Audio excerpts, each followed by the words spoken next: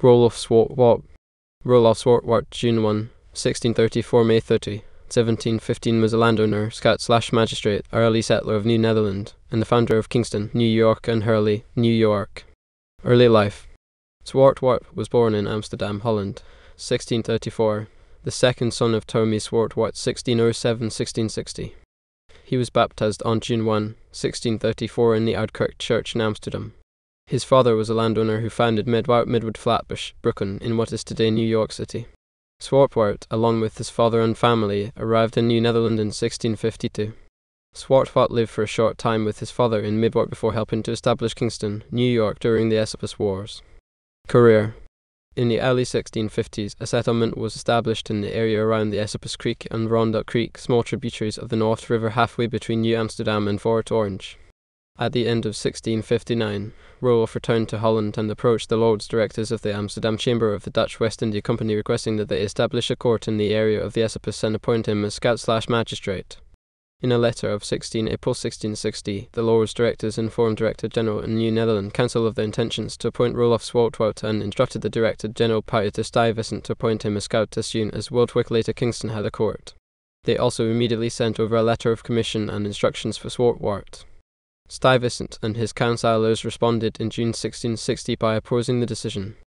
The Lords Directors or Board of Directors in Amsterdam sent a swift reply on 20 September 1660 expressing their surprise at the opposition of the Director General and Council of their choice and added, "We also think we have the power and authority to have our orders and commands precisely adhered to."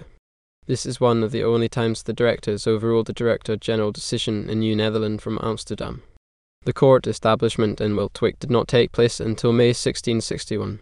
The court had both judicial and administrative tasks once created and would consist of 3 schepenen and 1 schout as chairman of the judiciary, who would be Roelof Swartwout.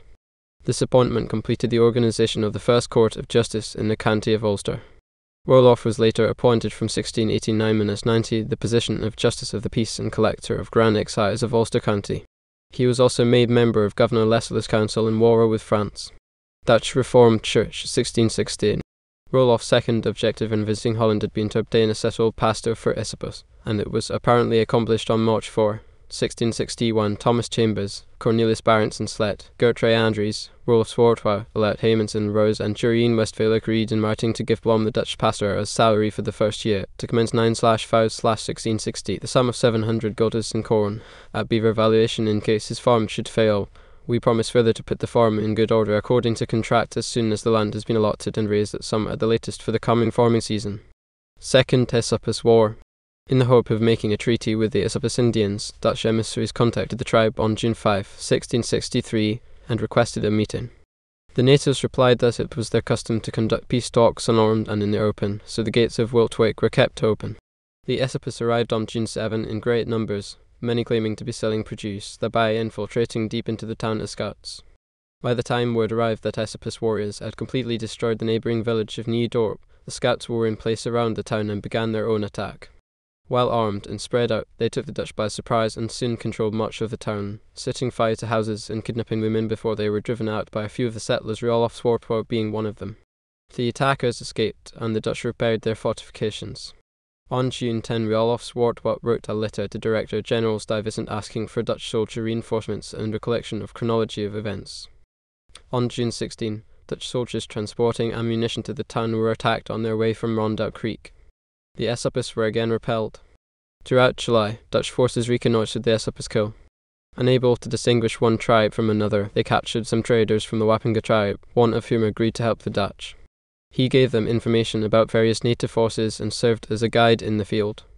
In spite of his help, the Dutch were unable to make solid contact with the Esopus, who used guerrilla tactics and could disappear easily into the woods. After several unproductive skirmishes, the Dutch managed to gain the help of the Mohawk, who served as guides, interpreters, and soldiers. By the end of July, the Dutch had received sufficient reinforcements to march for the Esopus stronghold in the mountains to the north. However, their ponderous equipment made progress slow, and the terrain was difficult. Realizing their disadvantage, rather than attacking the Esopus force, they burned the surrounding fields in the hope of starving them out. For the next month, scouting parties went out to set fire to the Esopus fields, but found little other combat. In early September, another Dutch force tried to engage the Esopus on their territory, this time successfully. The battle ended with the death of the Esopus chief, Pequonihan. The Indians fled, and the Dutch, led by Captain Martin Creger, pillaged their fort before retreating, taking supplies and prisoners. This effectively ended the war, and a peace treaty was signed on May 16, 1664 at Forward, Amsterdam. Landowner patent.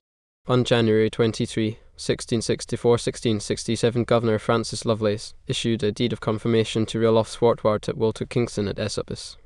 On May 28, 1686, a survey was taken of 47 acres of land, part of Hurley, on the north side of Esopus laid out for Roelof by Surveyor Phillips Wells.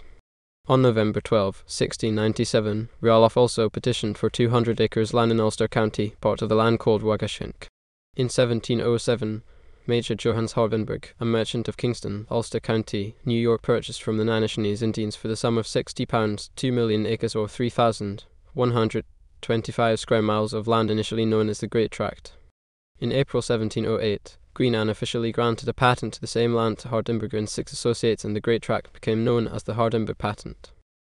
It was bordered on the east by the watershed between the Hudson and the Delaware rivers, on the northeast by a line drawn from the lakes and Pine Orchard to the head of the Delaware River, on the northwest by Lake Otseander, on the west by the Delaware River, on the south by a line leaving the Delaware River about 12 miles from north of Port Jervis and reaching the watershed by courses 45 degrees east and north 53 degrees E.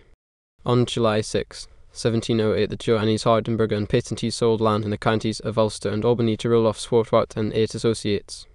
On October 19, 1708, Queen Anne officially granted the Hurley patent to the Swartwout and the 8 others. On June 11, 1709, Roelof and associates bought an additional tract of land from Hardenberg patent. On August 25, 1709, Roelof and the 8 associates agreed that upon the death of one or more of the 9 patentees, the lands shall not be subject to survivorship, but shall descend unto the heirs of the patentee, but no part of said land shall hereafter be divided but in such manner. Personal life. On August 13, 1657, he married Vivian Albertson Bratt, Eva Bratt, 1633-1689, the daughter of Albert Anderson Bratt, who was the first Norwegian settler of the Americas. Bratt was the widow of Anthony de Hughes, a shareholder and bookkeeper for the Dutch West India Company and one of the first settlers, secretary assistant to Arent van Keller and later commissary of Rensselaerwyck. Bratt had 5 children from her previous marriage: Maria de Hughes Luckermans, Anna de Hughes Hornbeck, Katrina de Hughes Rutgers, who became the grandmother of Henry Rutgers, namesake of Rutgers University, Johannes de Hughes and Anniken de Hughes Hornbeck. Through his wife, he was the brother-in-law of Hillich Lansing Bratt, the daughter of Gerrit Fredericks Lansing, who was the grandfather of Continental Congress member John Lansing Jr., the namesake of Lansing, New York, and Lansing, Michigan. Together, Swartwout and his wife had 8 children together, 4 sons, 4 daughters, and Tony Swartwout, who died young, Thomas Swartwout, the co-founder of De Burke, New York, and the co-owner of Mackicomic Patent Land Tract. Antony Swartwout, the co-founder of De Burke, New York, and the co-owner of Mackicomic Patent Land Tract.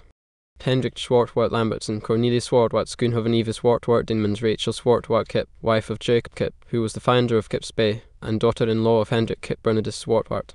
After Eva's death, Swartwout married Frances Lubbersitz and Andries. Swartwout died in Hurley, New York on May 30, 1715.